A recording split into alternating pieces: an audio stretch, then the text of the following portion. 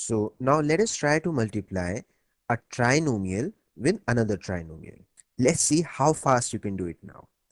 I'm giving you 10 seconds and your time starts now.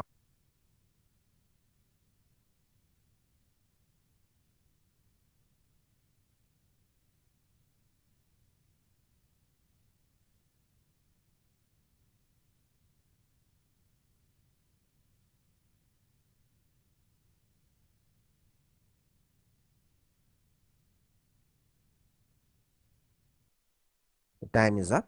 The correct answer would be 6x raised to the power 4, 2x cube and 12x cube would be 14x cube, and then 2x square, 4x square, 9x square would be 15x square, and this would be 4x and 3x, that is 7x, and the last term would be 3 1 times is 3. So the answer would be 6x raised to the power 4 plus 14x cube plus 15x square plus 7x plus 3. Now even I'm very eager to check out the answer, so let's see if it's right. There you go. 6x raised to the power 4 plus 14x cube plus 15x square plus 7x plus 3. So I'm sure that this time you must have got at least the first term and the last term and some of the middle terms, if not all. Or did you get the entire thing? Well, if you got all the terms, then simply you're doing a brilliant job. Keep it up. If you did not get it, not to worry at all, because in next 3 minutes you'll be able to get it. Now, as you already know that getting the first term and the last term of the answer is very easy. You just have to multiply the first term with the first term to get the first term of the answer. 2 3 times is 6, and x square times x square would be x raised to the power 4. So it would be 6x raised to the power 4, and last term would be 3 times 1 is 3. The only thing is that here there will be 3 more terms in the middle. So I'm leaving 3 blank spaces. And it's the same old technique, rainbow multiplication, but we'll be doing it thrice.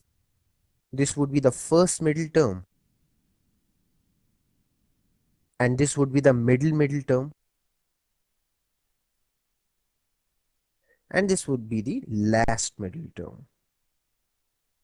Now, as you already know, to get the first middle term, we would be doing the rainbow multiplication with the first 2 terms of this trinomial and the first 2 terms of this trinomial. That is, that we are going to ignore this, the last term. So, this would be 2x cube, and add to that the product of this. That is, for this is a 12x cube. So, 2x cube plus 12x cube would be 14x cube. We have the first middle term. Now, to get the last middle term, all you have to do is do the rainbow multiplication with the last 2 terms of this trinomial. That is, ignore the first terms. So, this would be 4x plus 3x, that is 7x. Now, getting the middle term is very simple. That is that you have to do the rainbow multiplication with all these terms. See, that's a perfect rainbow. So, 2x square, this would be 4x square, and add to that 9x square. So, it would be 15x square. That's it.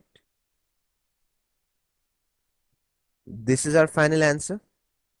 See, in just one step, we could multiply a trinomial with a trinomial.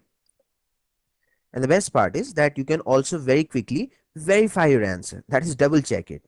So, do the operations on the coefficient. 2 plus 4 is 6, 6 plus 3 is 9, times 3 plus 1 is 4, 4 plus 1 is 5. So, 9 times 5 is 45. So, if these coefficients of our answer, they add up to 45, then our answer is absolutely correct. 6 plus 14 is 20, 20 plus 15 is 35, 35 plus 7 is 42, 42 plus 3 is, right, 45. See? It's absolutely correct.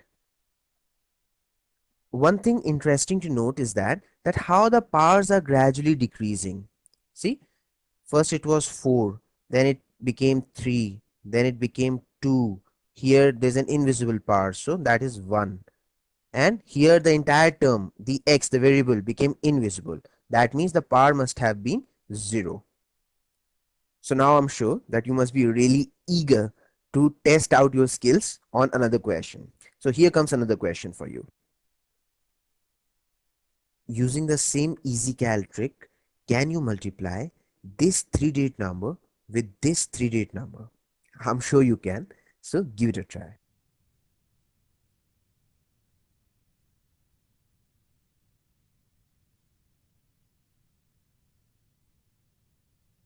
Multiply the first digits to get the first digits of the answer. 2 6 times is 12. Leave 3 blank spaces. Multiply the last digits to get the last digit. 1 times 3 is 3. Now to get the first middle digit, you have to do the rainbow multiplication between the first two digits. So 2 times is 4. 3 6 times is 18. 18 plus 4 is 22. To get the middle digit, do the rainbow multiplication with all the 3 digits. So 2 3 times is 6 and 3 2 times is 6. 6 plus 6 is 12, and add to that 1 times 6 is 6. 12 plus 6 is 18. Now the last middle digit. Do the rainbow with the last two digits. So 3 times 3 is 9 and 1 times 2 is 2. 9 plus 2 is 11. That's it. Add all these numbers. It would be 143913. That is, in few steps, you have multiplied a 3-digit number with another 3-digit number. Here is the answer. So this is actually the best part of using these easy cal tricks. That is, that same trick can be used in so many situations. That is, I'm using the rainbow multiplication to multiply a binomial with a binomial with a trinomial with a trinomial, and we can go beyond that. Not a problem at all. You are seeing the pattern now. And not only that, we are not only doing the algebraic operation, but the normal number crunching, like multiplication of a 2-digit number with a 2-digit number, a 2-digit number with a 3-digit number, a 3-digit number with a 3-digit number, can be done with the same trick.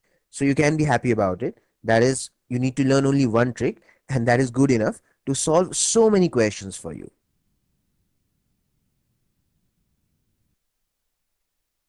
Let us just quickly revise what we have learned up to so far. Alright. See, to multiply a binomial with a binomial, you just have to multiply the first term with the first term to get the first term of your answer. Leave a blank space, multiply the last term with the last term to get the last term of your answer. And the middle space, as you know, will be always filled by the rainbow multiplication. Alright. Outsides with the outsides and inners with the inners, and add them. Similarly, to multiply a binomial with a trinomial, just multiply the first term with the first term to get the first term of your answer. Now leave 2 blank spaces which are going to be filled by the rainbow multiplication. To get the last term, multiply the last terms together. And using the same logic, you know that what you need to do to multiply a trinomial with another trinomial. Multiply the first term with the first term to get the first term of your answer. Now leave 3 blank spaces. There will be 3 middle terms. Multiply the last term with the last term to get the last term of your answer. That's it. And as you know, that this exact same pattern would be used to multiply a 2-digit number with another 2-digit number, a 2-digit number with a 3-digit number, a 3-digit number with a 3-digit number. As simple as that.